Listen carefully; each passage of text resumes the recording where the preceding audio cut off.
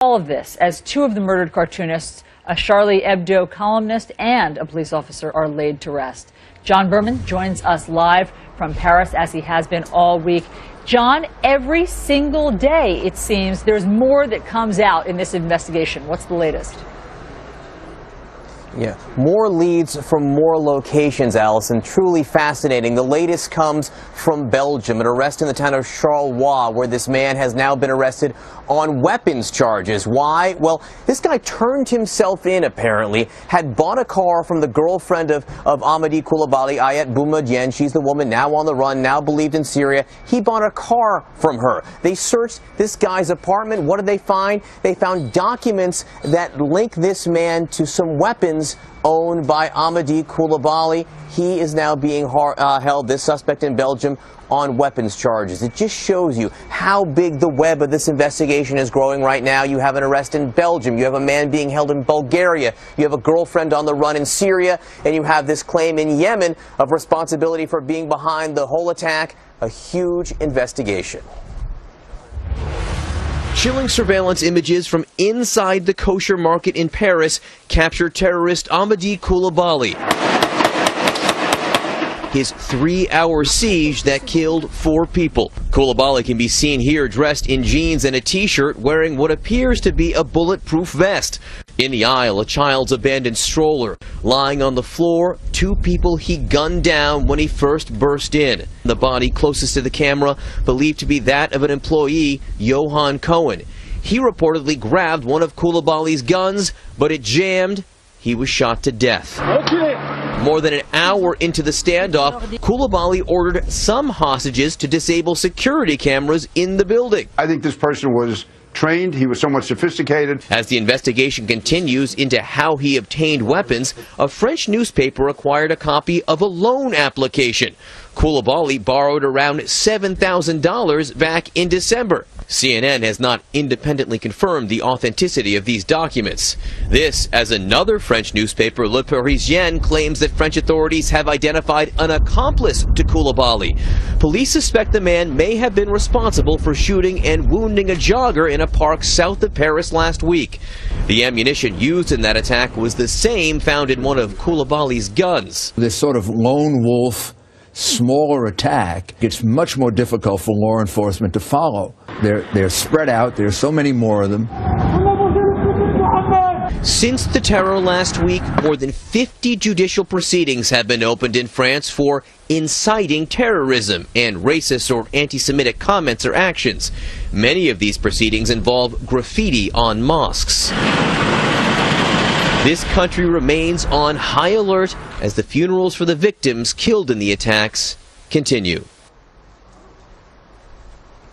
We heard just moments ago from U.S. Secretary of State John Kerry, who is in Bulgaria right now. He is traveling here to Paris later today. The Secretary of State says he is coming to this country to give the people of France what he calls a big hug after last week's attack, or I suppose in French that would be a grand embrasse. And of course, the Secretary does speak perfect French, and I think he will be welcomed here by the Parisians. Allison? Yes, we have heard that they are looking forward to his visit, even if they think that it is several days late. Terrorist Amedy Coulibaly. His 3-hour siege that killed 4 people. Coulibaly can be seen here dressed in jeans and a t-shirt, wearing what appears to be a bulletproof vest. In the aisle, a child's abandoned stroller. Lying on the floor, 2 people he gunned down when he first burst in. The body closest to the camera, believed to be that of an employee, Johan Cohen. He reportedly grabbed one of Coulibaly's guns, but it jammed. He was shot to death. More than an hour into the standoff, Coulibaly ordered some hostages to disable security cameras in the building. I think this person was trained. He was somewhat sophisticated. As the investigation continues into how he obtained weapons, a French newspaper acquired a copy of a loan application. Coulibaly borrowed around $7,000 back in December. CNN has not independently confirmed the authenticity of these documents. This as another French newspaper, Le Parisian, claims that French authorities have identified an accomplice to Coulibaly. Police suspect the man may have been responsible for shooting and wounding a jogger in a park south of Paris last week. The ammunition used in that attack was the same found in one of Coulibaly's guns. This sort of lone wolf, smaller attack, it's much more difficult for law enforcement to follow. They're spread out. There's so many more of them.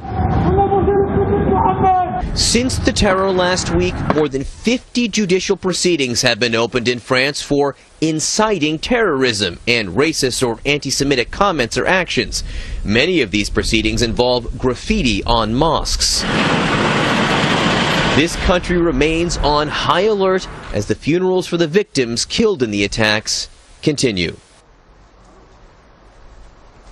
We heard just moments ago from U.S. Secretary. All of this as two of the murdered cartoonists, a Charlie Hebdo columnist and a police officer, are laid to rest.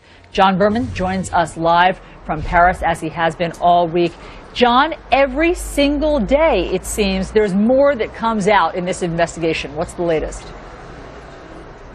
Yeah, more leads from more locations, Allison. Truly fascinating. The latest comes from Belgium, an arrest in the town of Charleroi, where this man has now been arrested on weapons charges. Why? Well, this guy turned himself in, apparently, had bought a car from the girlfriend of Amedy Coulibaly, Ayet Boumediene. She's the woman now on the run, now believed in Syria. He bought a car from her. They searched this guy's apartment. What did they find? They found documents that link this man to some weapons owned by Amedy Coulibaly. He is now being held, this suspect in Belgium, on weapons charges. It just shows you how big the web of this investigation is growing right now. You have an arrest in Belgium. You have a man being held in Bulgaria. You have a girlfriend on the run in Syria. And you have this claim in Yemen of responsibility for being behind the whole attack. A huge investigation.